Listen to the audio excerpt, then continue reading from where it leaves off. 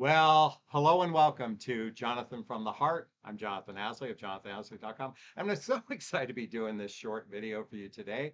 Our topic, he'll see you as the most important woman in the world. Really quickly, if you're brand new to my YouTube channel, please hit the subscribe button, hit the bell so you can be notified of new videos. And if any time during this video the content resonates with you, please hit that like button so I can be seen in the YouTube algorithms. Really quickly, these are my weekend videos I shoot out on my balcony. Very similar to the videos I shoot in my private group called Midlife Love Mastery. This is a group where you can have direct access to me on a regular basis, and based on the questions you post in the group, I shoot personalized videos just for you. So check out the link below in the comments for Midlife Love Mastery to join my VIP group. All right, let's talk about how he'll see you as the most important woman in the world. So I've done videos like this before, and most of my contemporaries will kind of say the same thing. Men need to feel respected and they need to feel accepted.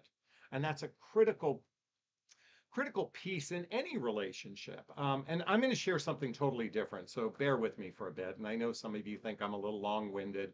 Um, and I'd like to think that there's a lot of value in what I'm going to share. So let's talk about feeling respected and feeling accepted, because that is an important thing in any relationship, whether you're a man or a woman. I know, the narrative is men want to feel respected and women want to feel cherished. And at the end of the day, though, everybody wants to feel respected, because who wants to be disrespected in a relationship? And certainly, don't men and women on some level want to feel cherished as well? So these are important things to discuss. There's no doubt about it.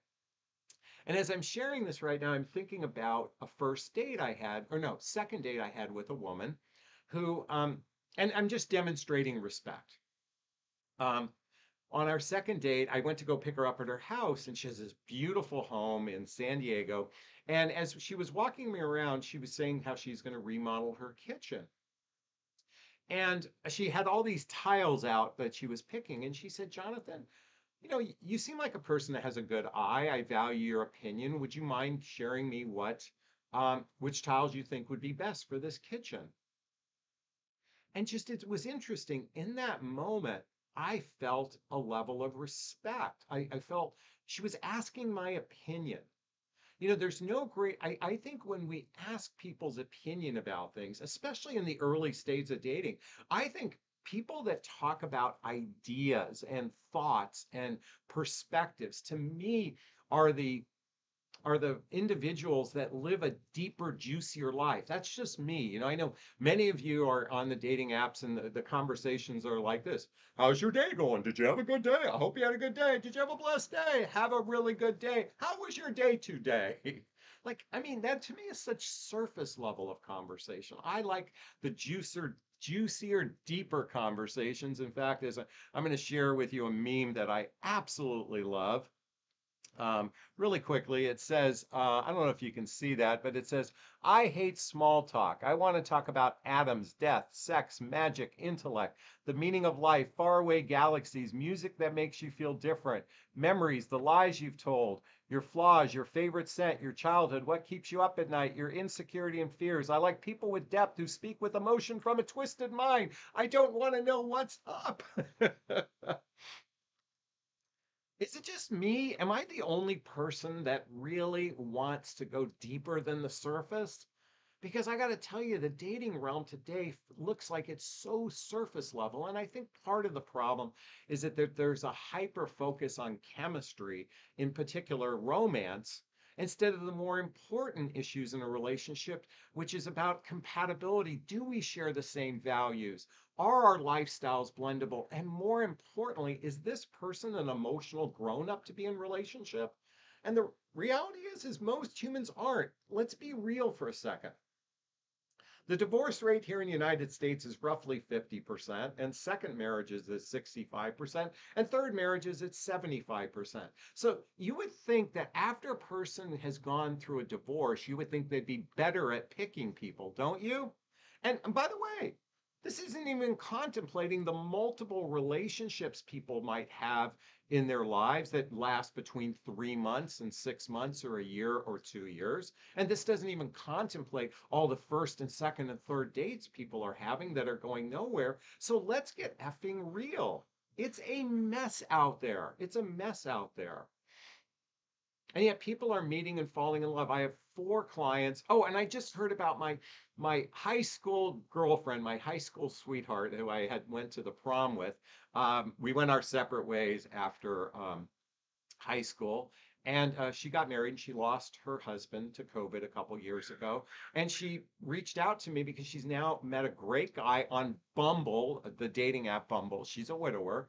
Great lady, and she was telling me how this feels like a really good relationship. So not only are my clients experiencing success stories, I'm hearing this, and she'd asked my advice quite a bit during this period of time. So, by the way, there's a link below to schedule a free discovery call with me to see if working with a coach is right for you.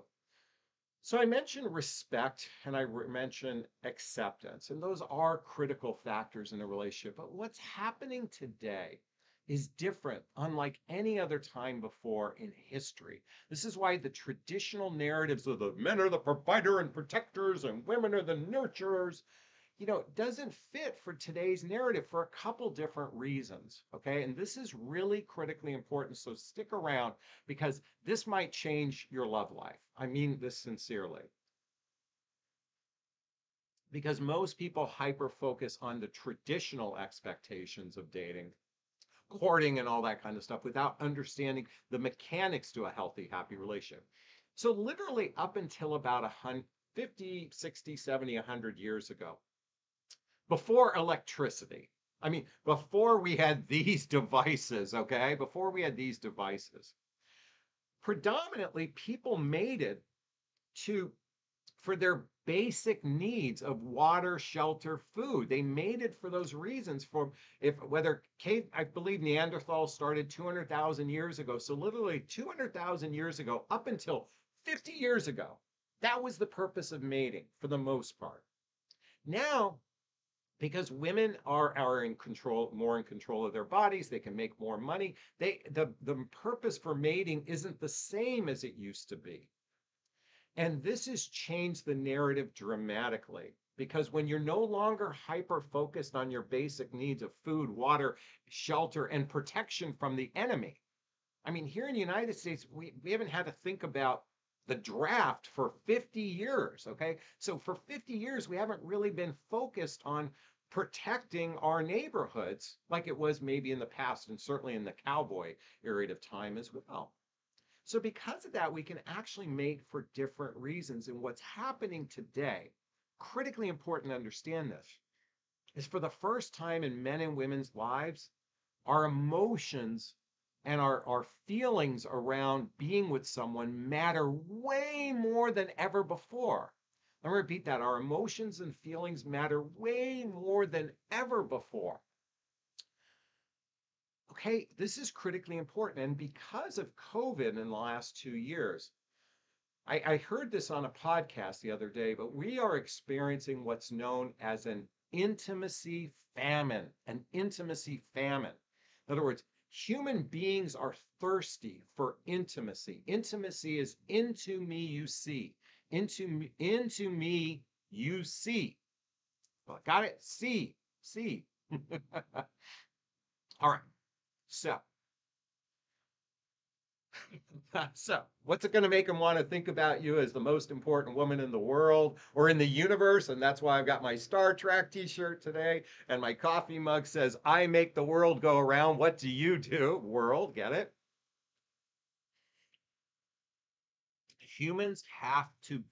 Couples have to now be more conscious about emotional intimacy and emotional safety.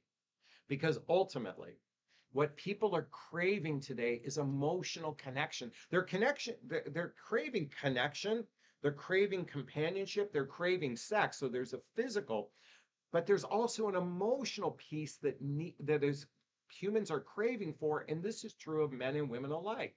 Because if you look at the happiest couples, they all say the same thing. They are with their best friend. The person they're with are their best friend. So I want you to think about this. What's it feel like to be with your best friend? I think one of the most important feelings is you feel comfortable with this person. By the way, I'll talk about how to get there in a second. You feel comfortable with this person. And more importantly, you feel safe enough to say almost anything to your best friend. You call up your best friends all the time when you're feeling sad. You call your best friends when you're feeling happy, when you want to share joys in your life about your children or about your job or about, even exercise, whatever it is that brings you joy. You talk to your best friends. And yet today we are feeling this emotional famine going on a connective level. And this is true of relationships alike because there's a hyper focus on chemistry and romance that connects two people together. And yet, once they start to realize that they're not compatible with one another, they start moving apart. So, how do we change this narrative going forward? That's what I want to talk about for the next few minutes. Folks, in the dating process, I highly recommend reading the book 8 Dates by Doctors John and Julie Gottman. 8 Dates by Doctors John and Julie Gottman. Why? This is the mechanics to a healthy, happy relationship. I have women emailing me again and again, every week I'm getting emails from women saying, Jonathon, I took your advice. The man I'm dating right now, we're reading this book together, and it's actually bringing the two of them closer together. Can you believe that? It's actually because it's conversations that make us. In the movie The Matrix 4, there's a line in the movie that says, ideas are the new sexy. And what I like about that is conversations are the new sexy. But these days, most people's conversation is so benign on their phones. It's just so rote. It's not deeper. So how are we going to go deeper?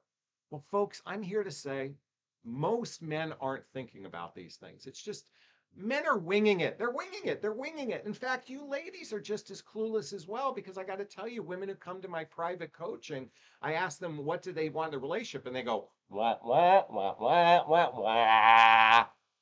And then after my program, they rewrite it out and they go, oh my God, I had no idea I was so clueless. So just because you want a relationship and you can spout out, well, I want this, and this, that's not how it works. You actually have to figure out the mechanics of how to get there. So I want to talk about a book that's really life-changing. And the book is How to Make Love All the Time by Barbara DeAngelis. Barbara DeAngelis for years have done workshops for men and women alike. And I'm here to suggest this is a great book to check out because it gives you the mechanics of how to build deeper intimacy with one another, emotional intimacy with one another. And many of you ladies, just because, like I said in previous videos, just because you can vomit your feelings doesn't mean you're really connected with your feelings. In fact, did you know, speaking of Star Trek, speaking of space, I was watching a short video. This is important to listen to. The reason why they chose test pilots to be astronauts is because they continually put them through stressful situations so they can navigate their emotions. They're constantly stressing the people out so that when they're from a lot of testing, so they can regulate their emotions. And by the way, John Glenn, when he orbited the Earth, his heartbeat never went above 100. Think about that. I mean, my heartbeat would have been 400 beats a minute being shot up in space. He never went above 100 beats per minute. And that's what the average high blood pressure person is experiencing these days. So think about it. So it was about regulating emotions. In other words, these highs and lows. And this is one of the reasons why I wrote my book, What the Heck is Self-Love Anyway? A Journey of Personal Development, Self-Help, and Spiritual Work as a vaccination to emotional chaos. By the way, there's a link below to get my book and all my recommended books. So, folks, stop being so naive and listen, I know you're listening to a lot of dating rhetoric that's all based on attraction and those first couple dates. But you have to look at this long term, not short term. And by the way, most short term dating advice is game playing. It's not being emotional, it's not being vulnerable, authentic, and transparent. It's all about, did the guy pay for the valet? And if he didn't pay for the valet, you should dump him. Or I just heard dating advice. You're gonna die when you hear this. A woman is giving dating advice to women to, right before a first date, create a conflict situation just to see how he handles it. And like by canceling the date at the last minute, just to see that. I was like, holy shit, that's advice? That's manipulation. That's game playing. Did you know the main cause of relationship breakups are contempt, criticism, stonewalling, and defensiveness? Did you know that? So how are we going to avoid that going forward? Well, look, it's going to require a bit more work. And that's why I recommend two more books right now. I recommend, just to get a sense of it, your emotional IQ, read Emotional Intimacy by Robert Masters. Read this. But more importantly, I want you to pick up this book. I Hear You: The Surprisingly Simple Skills Behind Extraordinary Relationships. This teaches you how to communicate better with your partner, and don't be naive. This whole chemistry will solve everything, or, you know, it requires going deeper. And this is why I want to finish with this thought. I believe couples who actually are mindful about their relationship. So I want you to think of a relationship. There's a you, there's a me, and then there's a we over here. It's a separate entity. When you can actually be mindful of the separate entity, I want to encourage folks right now to go to couples workshops together, roughly 6 months into the relationship. But Jonathan, my guy is going to be turned off by that. Really? Why would he, a guy who's genuinely serious about improving your relationship, why would he get turned off? But Jonathan, I'm just supposed to sit in my feminine energy and let him claim me. Remember I said earlier, men are rather clueless at this. Ladies, you tend to be more of the emotional container of the relationship. So and if he really genuinely cares about you, and this is the last piece I want to talk about that's critically important. Because if you want him to see you as the most important person in the universe, the world, whatever, then this relationship needs to have trust. And trust isn't about fidelity per se. Trust is, does this person care about my feelings as much as I care about my feelings? Can I trust this person with my, not my, with my life? Let's go that far. Can I trust this person that they have my best interest at hand? And if you're not at that level in your relationship right now, then check out these two short, simple books: How to Build Trust in a Relationship and Couples Communication Guide to Love and Happiness. These are really thin books, but it'll give you some ideas of how to build this together, because, folks, we are in a whole different world, and these devices have made it complicated. We are in a whole different world. The days of our basic needs aren't as important as our emotional needs. And why do couples break up? Remember I said before, contempt, criticism, stonewalling, and defensiveness? That's because these humans haven't been able to regulate their emotions like John Glenn did, traveling the earth. And it's time to shift the narrative. That's what my channel is all about. That's the advice I'm giving. Is this making sense? Is this sinking in? If it is, please post a comment and say, yes, this is making sense, Jonathan. Yes, this is making a difference. I want to hear this because I want to spread this message to everybody. Please like this video. Please share this video so we can stop this stupid dating rhetoric that's all based on, I said before, I know I have a hard on for this, but did he pay for the valet? And if he didn't, you should not go out with him. That's just terrible advice, because we're not getting to the heart of a relationship. We're all focused, many people are focused on the surface and material parts of the relationship. And I want to invite everyone to go deeper so you can have that emotional safety, that emotional intimacy. You're not experiencing the intimacy famine because you're actually communicating with one another. Can I get an amen?